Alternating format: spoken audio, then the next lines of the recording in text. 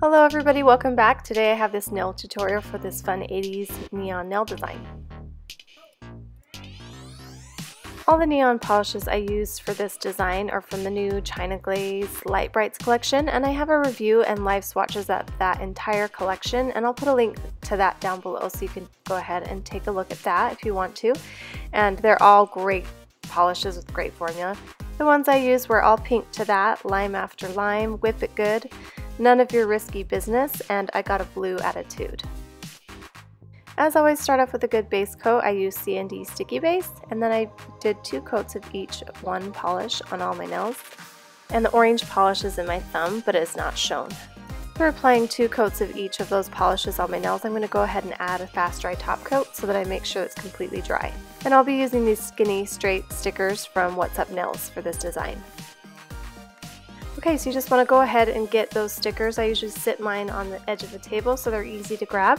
And I've already done 2, but I just do different designs for each nail. Some I do double lines, and some I do single lines, and I'm just having the crosses be in different places.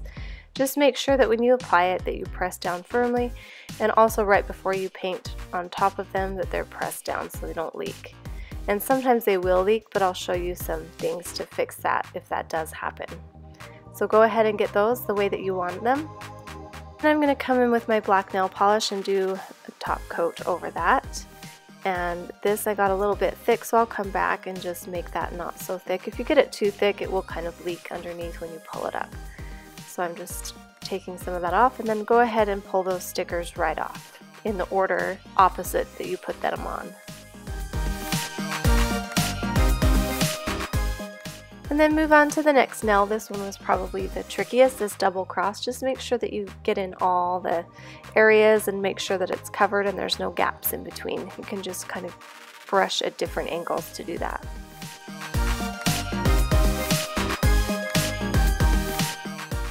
And as soon as you're finished with that, you want to make sure to take those right off.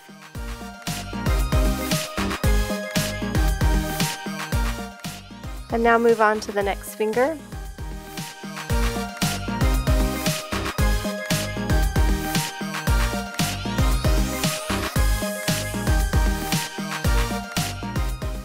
And you will see when I pulled these stickers off that some of the black did leak underneath, and I'll show you some tips on how to fix that in a minute.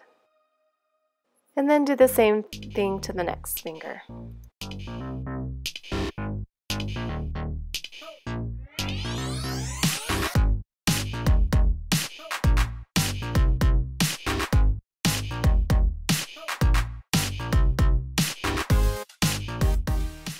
Okay, now I'm going to come in with a small brush and some acetone, some pure acetone, and just gently brush on top of that, cleaning it off in between so that the black doesn't stain the polish underneath, but you just want to carefully wipe that off with the acetone. And you don't want to go over it too much or it will eventually take off the pink polish, but if it does a little bit, you can always go back with polish on that same brush and just paint it on over top. And for some reason it didn't record the last portion of my video, which I'm pretty bummed about. Sorry about that. I didn't have time to go back and re-record it. But anyway, next thing you want to do is make sure you clean up around the edges. Now I just have a video on how I paint my nails, and it tells you how I do my cleanup. So I'll put a link to that down below and you can check that out. And then once your manicure has completely dried, you want to go ahead and add a fast dry top coat. I like to use HK Girl by Glisten and Glow. And that's the final look. I hope you guys like this design. Give me a thumbs up if you did, and let me know if you try this out. I'd like to know if you try it for yourself. So thanks, we'll talk to you guys later.